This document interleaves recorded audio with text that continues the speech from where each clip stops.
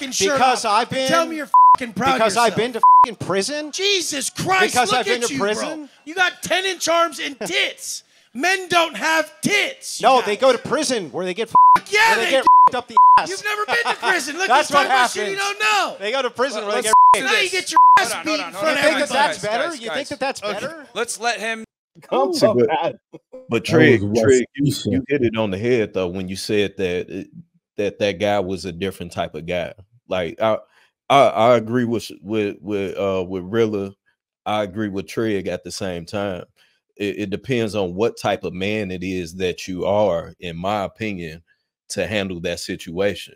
Because realistically, just from my experience from being around guys like dude, if he was to have stood up, nothing damn near wouldn't have happened. You know what I'm saying? It just would have been it just would have been one of those deals of where it's like, you think I'm soft, but I'm not soft. And then it's respect after that. You know what I'm saying? We see that a lot of times in the hood. So, and at the same time, with him knowing that this white guy is somebody that is going to stand, that's going to, you know what I'm saying, sit back, even just peeping his body language, you know what I'm saying, with him lean forward. He was uncomfortable. So he saw that. So he was becoming a predator.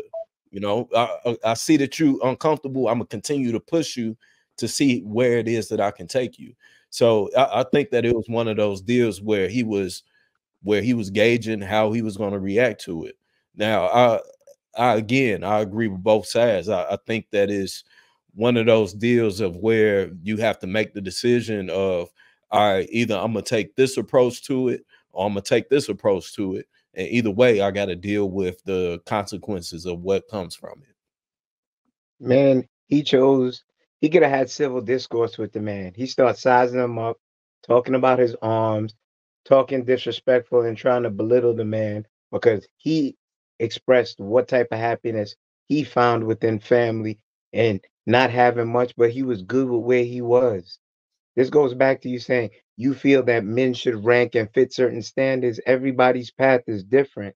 And I will always give you them elitist lashes across your back, like Django, every time you bring it up, because it's unnecessary. It is unnecessary. You watch the man once he allow me to get mine off, Biz. You understand? Allow me to get mine off. I didn't cut you off. Allow me to get mine. I like your shirt. I like that poet. Nice. Cool out. So here's what we gonna do. You jump off and try to disrespect the next man. You try to belittle him, and then that's the type of man that you would want to follow.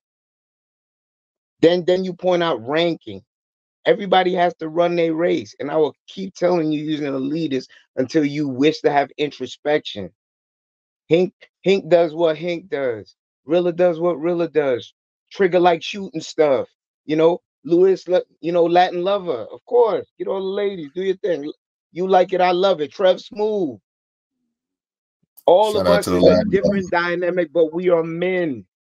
We're moving in different directions, but we come within that fire in the village and talk about what we are. We can't be ranked the same. This ain't no military. You understand? Everybody gonna live differently. That's like you saying Mahatma Gandhi, for being poor, he couldn't give you something to think about and employ in your life. Nelson Mandela, he couldn't come up to you and you had more money than him, and he couldn't give you something to impart within your life to pass on to your village because his financial status didn't match yours. Everything that revolved around baldy locks and them tight pants was money. Money. Hold on. So you talking to me? So again, everything that revolved around baldy locks. If you're gonna talk to me, let me address them. Baldy locks that was having, first of all, your guy. Okay, let me put the name because it seems you're not following. Wes Watson. I'm not talking about you. I'm bald just like you. So why would you feel away?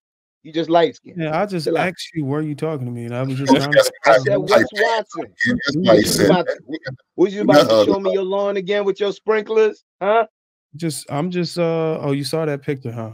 Oh yeah, that's nice. You was trying to stunt. I see through everything. You play How am I trying to stunt when I installed Yeah, my own what's wrong sprinkling with the man system? posting the sprinklers, Let's bro? stay on topic. Come on, You Dede. brought You brought always it trying towards the sprinkler with you? system. I was trying to address what you saying. You're the one going off topic.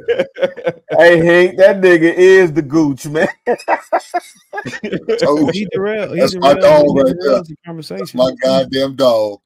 The thing I wanted to address was you said that this ain't no military. Everybody can't rank the same, which was I think was an ignorant statement because everybody in the military don't rank the same. And then when in the context and when I made the statement about rank, You was seeing where you rank. gave age. You gave age parameters. What You love to someone should do tell within a given you love age. to Did tell you or the did you person not? who's actually speaking what he's saying out of his own mouth while he's speaking, which is beyond me. Like I'm Repeat that. literally telling you what I said, but you want to cut me off to tell me what I said. Like, make that okay. Let me. I didn't cut you off because you babble sometimes. Then you realize you're dealing I thought with I was me. actually coming to a point, and I think the things I was saying was coming across understood. You said I was ignorant for pointing out that you use age brackets. Of course, you have different ranks within the military. You said I feel that men between 18 and 25, let's take that, should be at a certain point. I couldn't get it together between 18 and 25. But guess what? Mark Zuckerberg could. Sorry for you. Wait. Mark Zuckerberg could. I didn't say, does that make him more man than me? Say, sorry for you, but I didn't say that you had to have it together between 18 to 25. You said they should be at a certain point. Is that not what you said? I said between 18 and 23, you're either in the military or you're in college or high school. And then once you get to 25, you should be starting your career. So everything 25 still living with your moms. I'm sorry if that triggered you. Wait, at 25. Yeah, so Kenny, you saying that there shouldn't be some type of measurement for men at a certain age? I said that you, meaning Wes Watson, should not tell another man where he should be because he diminishes the lower.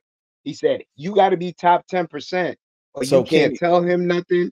So Kenny, you're not achieving nothing. You're not doing anything. Should we not tell young men that's 18 or that's in high school that they should get their high school diploma and not drop out? I never said that. I never said that. But to answer your question, the same thing, though. Okay, so you asked the question, but you don't want to answer. You want to run on. So now, if you asked me something, did you not? Yeah, go ahead, answer it. Okay, so if I see that you can't do a high school diploma, I'm putting you in a trade. Maybe high school is not the thing for you. Maybe you need to go to a vocational. Maybe you need to go to Job Corps. Maybe this disinterests you. We're so in line with what they tell you you need to complete. I had skills before while I was in high school because my grandfather and my uncle, they were carpenters. Come with me. Let me teach you a little something that you could use. I had a cousin who was a plumber. Come work with me while I was in high school. But see, the thing is, of course, we need to be aligned with what they make the rules. If they say you need to have an ID, who is they? A high school, who the world, society, shit, our own society. High school diploma, you have to have a driver license. You have to have a driver license to operate a vehicle. You go out and get your driver license. I don't understand why we haven't. Okay, a driver's license. You went from formal education. Formal education. Did Einstein? Wait. Did Einstein? Hold on. Did Einstein finish high school? Oh my God. Hold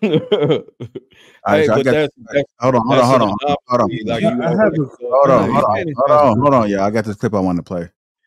So there was a great neuroscientist. His name was Jaak Panksepp, Panksepp, who tragically died a few years ago of cancer. And he distinguished a number of brain systems that we share with other mammals.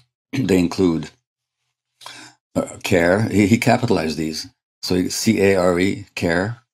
Then something he calls grief and panic.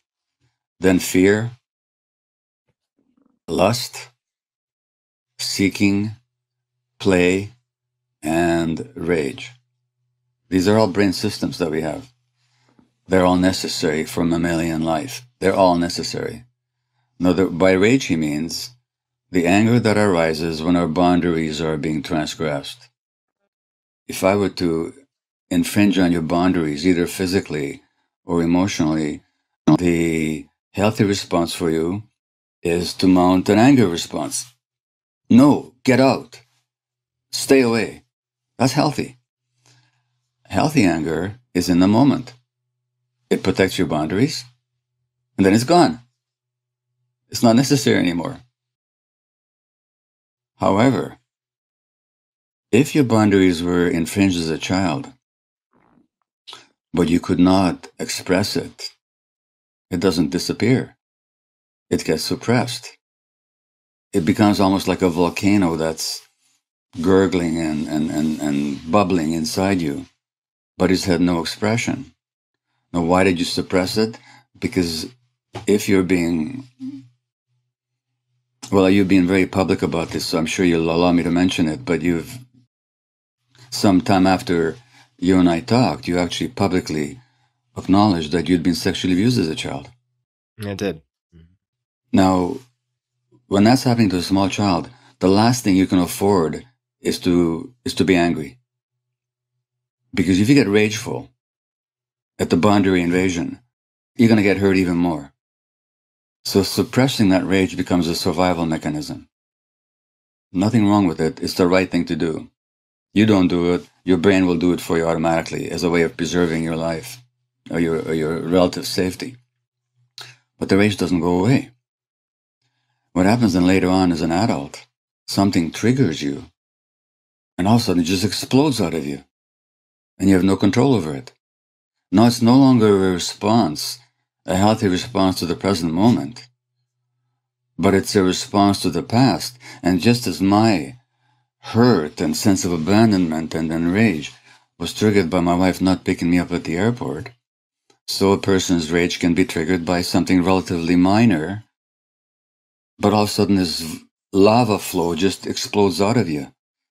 And the difference between healthy anger, and by the way, suppressing healthy anger is also unhealthy for you. We can talk about that. But just as healthy anger expresses itself, does its job, and then it's gone, rage, the way, such as I'm describing, such as the way I used to experience it, and probably as you used to experience it, the more it explodes, the bigger it gets.